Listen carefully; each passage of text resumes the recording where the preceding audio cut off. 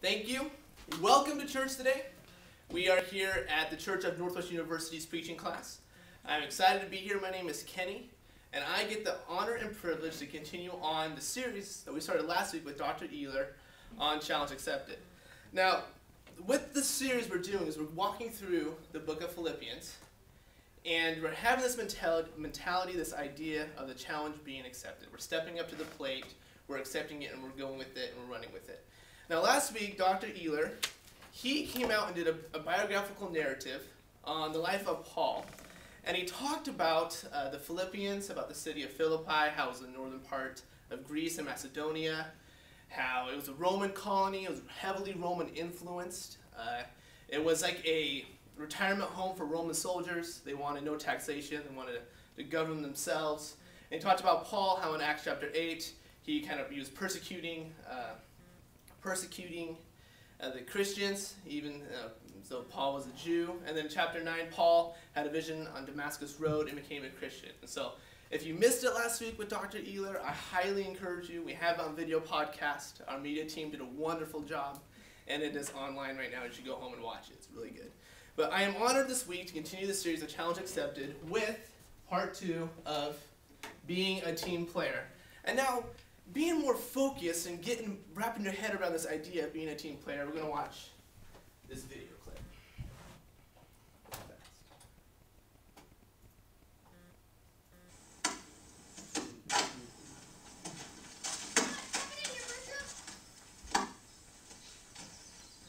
Nice! Wow! Good job! Smalls, throw it second. Okay!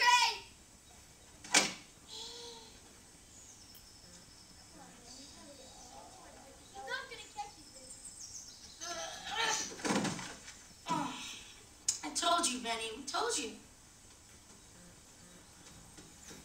Come on, Benny, why'd you do that? A square, Benny. Kid's a square.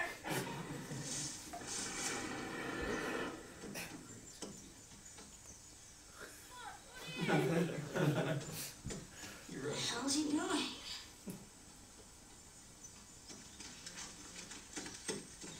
I don't believe this. Here. Sorry.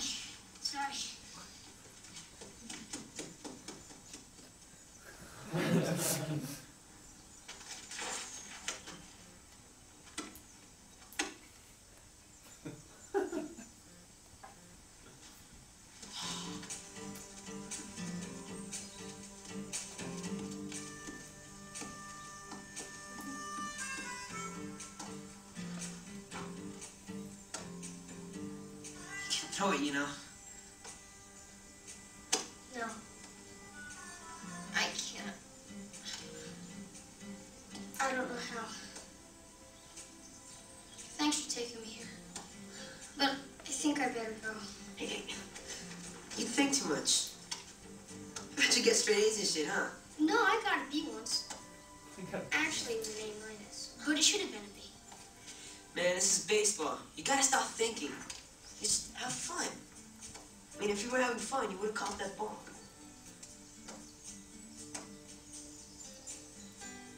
You ever help a paper out? I helped a guy once. Okay. Well, chuck it like you would throw paper. When your arm gets here, just let go. Just let go. Steady. How do I catch it? Just stand there and stick your glove out in the air. I'll take care of it. About time, Benny. My claws are going out of style. Seriously, shut up. Told you, Benny. Smalls, throw it second. Okay.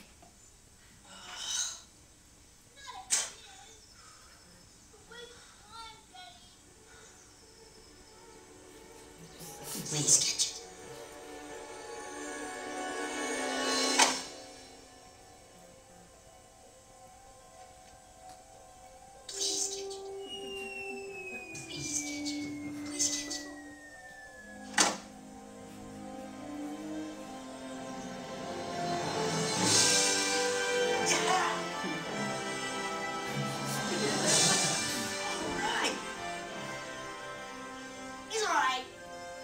told you so, man.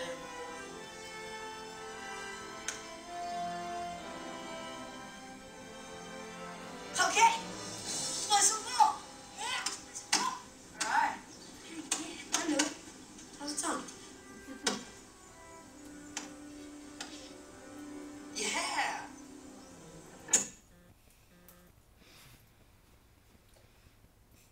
And so, we see in the Sandlot that you have a team, you got to be a team player. And now I can relate to Smalls in a little bit of a way. I've played baseball for 8 or 9 years growing up, and I was not the greatest player. I was decent. I wasn't as good as everybody else, but I was decent. And, I would be the person, okay, this is what coaches tend to do, and I know you coaches. I know exactly what you think is what you do. Is you go, they're okay. They're part of the team. We'll put them in the outfield, and we'll make them think they're part of the team, and everything's okay. You always put the not so great players out in the outfield. Well, my luck, I was out in left field pretty much most of the time growing up playing baseball. And, it was all right. And I remember sitting there going, okay, I'm sitting there, I'm in my stance, I'm getting ready, let's play some ball, let's play some ball. I'm sort of thinking, hit the ball to me. I just want to do something. Hit the ball to me. Nothing's happening. I'm just like, I could take a nap in my spot and nothing would ever come my direction. Anytime a batter would hit a ball far, it would go out to center field or out into right field. And I'm just sitting there left going, this is dumb. What am I doing? I'm just like I'm just standing out here counting roses or counting butterflies that pass by, but I have to sit there and say 2 outs, I'm still talking, shouting it up, being a team player. But at the same time, I'd sit there and go, no, do not hit the ball to me. Don't. Because what if I screw up? What if I screw up? My coach is going to yell at me so bad. I want to be the laughing stock. People are going to point fingers and laugh at me. My coach is going to yell at me. I'm like, don't hit the ball. But at the same time, hit the ball to me. And I'm like, no. I couldn't pick my mind to switch as to where I wanted to be. But to say I was on the Mets when I was 12 years old, and I was on the championship team for Babe Ruth Little League. I didn't help that team at all. I didn't do anything. I was playing left field as the other guys, the pitcher and catcher and the guys playing the bases. Once in a while I got to play third base, and that was excitement. I was actually in the infield. It was wonderful. And I was still a team player. Even though I was still out in left field, I still want to be a part of the team. And the team, they made me feel part of the team as well. I wasn't the small guy, Smalls, the character from Sandlot who's getting laughed at the entire time. I was still part of the team, having a fun time, but yet I was still not that great, not that good. So what do you do? What are the benefits of being on a team? Why would you want to be on a team? And what consists of a team? What do you have to have in order to have a team? Just why would you want to be on one? And in Philippians, you want to turn your Bibles to there. Philippians chapter 1, verses 3 to 11 is going to be the text we're going to be in today. And it's going to kind of set up this idea of being a team. And I'll be reading out of the New King James Version today, and if you do not have it by chance, I will have it on the screen for you as well. So we're going to go ahead and read through this here. So it's Paul is writing and talking to the Philippians. He says, I thank my God upon every remembrance of you, always in every prayer of mine, making requests for you all with joy, for your fellowship in the gospel from the first day until now, being confident of this very thing that he has begun a good work in you, he will complete it until the day of Jesus Christ. Just as it is right for me to think this of you all, because I have you in my heart, inasmuch as both in my chains and in the defense and confirmation of the gospel, you are all partakers with me of grace. For God is my witness, how greatly I long for you all with the affection of Jesus Christ. And this I pray, that your love may abound still more and more in knowledge and all discernment, that you may approve the things that are excellent, that you may be sincere and without offense to the day of Christ, being filled with the fruits of righteousness, which are by Jesus Christ, to the glory and praise of God. What does it take to be on a team? Why do you have a team? What needs to be a team? And the first point I want to talk about, what do you have to have in order to make a team? First point is you have to have a coach. There has to be a coach. No team, you need to have a coach to give direction, to train, and to lead. And Paul here is that coach mentality as he's writing this. He's sitting there saying, hey, good job, you're doing good, keep going strong, keep it up, keep going. And in verses 3 through 6, he's talking about how he remembers them, he's thankful for them. the team's doing a good job. He's praising them is what he's doing. He's thanking them and praising them. And that the work that is going on right now, the work that is starting to continue, he's sitting there going, it's going to complete, it's going to keep going. Keep going until Christ returns. He's sitting there saying, just keep going, keep it up, you're doing good, keep going. And not yelling, he's not going to sit there and force them to keep going. He's sitting there with words, sitting there going, hey, do this. You're doing a wonderful job, keep it going. And so that is the first thing, is you have to have a coach. Paul is his coach, keeps going on. And the second part of a team is there has to be a team. Got to have players for the team. You can't have a coach and then nobody to sit there and coach. Got to have a team. Got to have the players to coach. And in verses 7 and 8, this is where you see this team mentality. Is Paul is talking about how he's in chains, how he's in bondage. What he means he's in chains is in Acts chapter 28, he talks about this a little bit as he is in Rome. He's writing this letter to the Philippians, he's in Rome. Then he is under house arrest. Now, being under house arrest back in that day, during that time, what it meant was you were just being held somewhere until the trial. You weren't actually in prison, you weren't in jail, you're just being held somewhere until the trial. Unless you were in debt. If you were in debt to somebody, you could be thrown in jail until that debt was paid or whatever it may be. But during this time, he's just under house arrest, and he's writing this letter, and he's sitting there saying, thank you, because you are still part of the team. Thank you, you're still part of this. Even though I'm in prison and doing the stuff, he's defending the gospel. You know, you have that coach, once in a while, the coach that gets a little wild up. You know, he gets angry or something happens against your team, the coach just runs out furious and starts screaming and yelling at people. Or the other coach of the other team, or the umps, or the refs, sitting there saying, you're doing a horrible job, this is not fair. And all of a sudden the ref throws him out. You know, the coach gets kicked out. And it's just like, well, the coach got kicked out, but the team is still supporting the coach. The team is still supporting the coach. You know, the coach might walk out and go, dang it, should have done all that. But, okay, the team can still carry on and still do a good job. Yeah. And Paul is sitting there defending the gospel. That's why he's in house arrest, is he was sitting there standing up for the gospel, standing up for what he believed was right. And the Philippians are sitting there hearing about this, and they're going, okay, we'll still stand firm, we'll still stand with you, we'll still be a part of this that is going on, be in fellowship with this, and still continue going. And then our third point that will continue on from here, you have to have a team. You got to have words of encouragement. You know, you got to have that coach gets that speech that just gets everyone ready to go, ready to fight, ready to go out there and shoot some baskets, ready just to win the game. You know that speech at halftime where your team's doing a horrible job? The coach comes in and goes, hey, all right, we got to step it up now. You know, they give us those words, he just gets there and keeps riling up, and you guys get fired up, and you're like, okay, we can do this, we can win. Type of mentality, and that's what Paul has here. That's what Paul is doing in these later verses of verses 9 through 11, as he is talking. He's talking about how that their love can still more and more grow. That your love, the words of encouragement, your love, the love that you already have can still grow and grow and grow more and more and more in wisdom and in discernment. Keep going. Keep persevering. You're still doing a good job. Keep going. Keep going. You still, even though Paul is in prison, he's still coaching the Philippians and saying, hey, keep doing this. You're doing a good job. Keep it up and keep going. And then he says that you may approve the things that are excellent, that you may be sincere and without offense till the day of Christ. Approve the things that are excellent. And so he's sitting there saying, keep going strong, but make sure you pick the right things. Make sure you go for excellence. Don't settle for good. Don't settle for great. But continue on for excellence. To do your best. To keep going and doing your best. And that's what words of encouragement are from Paul there. And they'd be saying, being sincere. Be humble about yourself. Don't put on this fake attitude. Don't be a fake baloney and all this stuff that is going on. But sit there and be real. But be excellent in what you do. Strive for the best. And that could be to you today. That could be in your finances. That can be in your workplace. That can be relationships in your life. Is going for excellence, going for great, and going beyond what is just settling for good, but going for more and more and more. So Paul has this mentality, this coaching way, this coaching deal. And we see from this is a team here. Got a team. And now what would it be like if this church, if you were to step up and be a part of this team? Now what I'm talking about is when I'm saying this team, being a part of this team, kind of possibly thinking, what is he talking about being this team? What I'm talking about is being this team, is being a Christ follower. And being a part of the team to where you have the coach. Now this coach that I'm talking about, Now, it's not Paul, but this coach that I'm talking about when you're a Christ follower is the person who has never lost a game, who has never known defeat, who's always been victorious.